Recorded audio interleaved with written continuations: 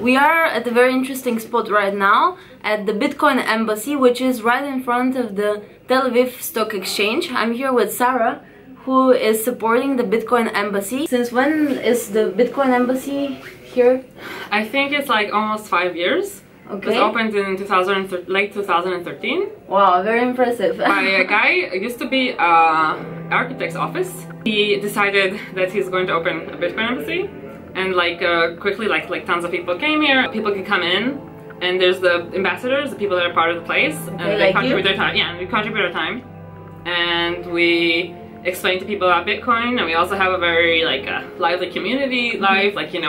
We can talk with people in real life about Bitcoin and cryptocurrencies and politics and what's going on. I'm Itay. So Itay, since when are you into Bitcoin? אוקיי, מה? ממתי אתה בביטקוין? לפני שנה וחצי. A year and a half. ובעצם מההתחלה לא שכרתי הרבה בביטקוין. בעצם חשבתי שאני כבר איחרתי הרכבת. At the beginning he didn't trade a lot of Bitcoin because he felt he missed the train.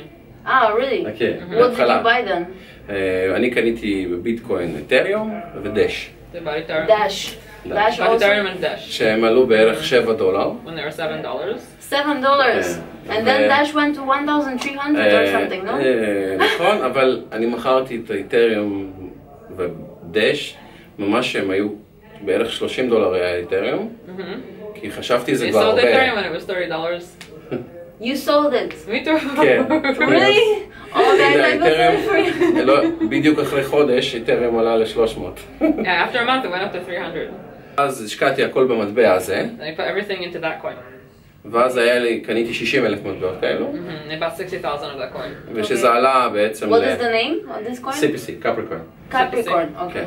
ואז ברגע שהמטבע עלה ל-2.55, מכרתי את ה-60,000. So when it got to $2.55. $255, he sold all of it. Now you don't own any of it. לא. ואחר כך קניתי שזה ירד ל-80 סנט, זה היה פעם. Then he bought it back. You bought it back? ב-80 סנט. At how much? 80 סנט. At 80 cents, he bought it 40,000. back. 40,000. So he bought it at first at 10 cents? Yeah. Then he sold it at... Wait, so how much money did you make? Yes. So he bought it at 10 cents? Yes. He sold it at $250? Yeah. And then he bought it back at 80 cents? Yes. Very good. ותגידי לך, מכרתי. So there's also an ATM here. Okay. So what you do is, this is scanning your QR code. What is the commission? They take 5%. Okay.